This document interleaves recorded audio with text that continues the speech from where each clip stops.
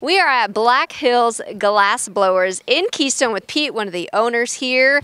Now, Pete, how does one get into the industry of glass blowing? Well, back when I started, you needed to find someone that knew what they were doing and apprentice under them.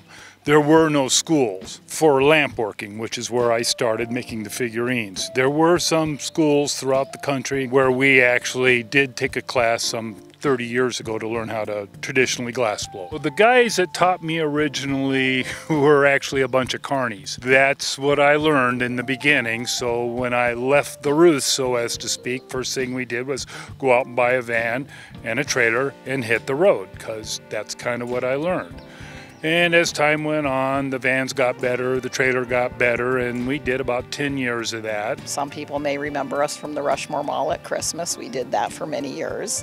We did the State Fair in Huron for many years, and Sioux Falls Fair, Casper, Wyoming. So we've been around a long time doing that, and then eventually we built the studio about 31 years ago, and we just work and sell here on location.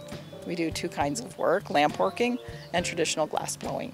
Well, indeed, we are offhanding or traditional glass blowing, and then we are lamp working, which makes us really kind of an unusual studio, because at this point in time, or even early on, you usually do one or you do the other.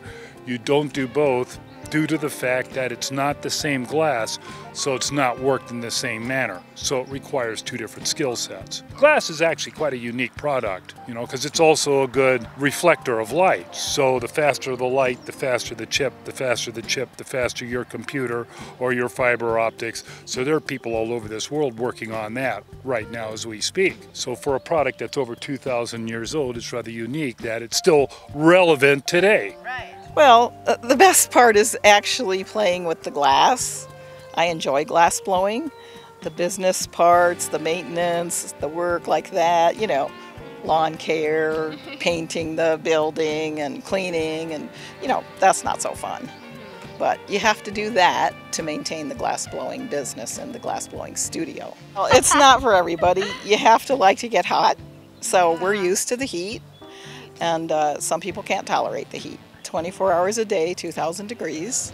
We get used to it. We progress into the season, and we're used to the heat. Timing is everything. Keeping things flowing smoothly is really fundamentally key. If something goes wrong halfway through, it's like, ooh, okay, that's, you try to see if we can overcome that little problem. Because, okay, you can reheat that glass and reheat it, but for instance, if you've stretched it out, like Gail stretched that one vase out, well, you can't just keep reheating that. It's not going to work. There's lots of glass blowers in the world. A lot of them work privately. They do not like to be disrupted and distracted in the public like we're doing. But because we started doing the fairs and malls when we were young, we were pretty much used to having people looking over our shoulder. So, if you make a mistake, oh well, oops, it fell on the floor. People get a bang out of that too. I have a website to find us. I do not sell online. Sure. So I just sell in the store here, and we can mail things if you know what you want, but I don't have an online presence for selling. In the tourist season, it's 9 to 5, Monday through Saturday, 11 to 5 Sunday. So we're open daily. In the rest of the year, we work making product, but we're just here part-time. We take a break too. We're here every day in the summer. So yeah, if you want to come later in the season, just call ahead to make sure we're around. I thought I was going to retire a couple of years ago. And here you are, you just can't give it up. We just come and work, and yes, we're older. We move a little slower, but we do what we can do. Perfect. All right, thank you. You're welcome. Thanks for coming up.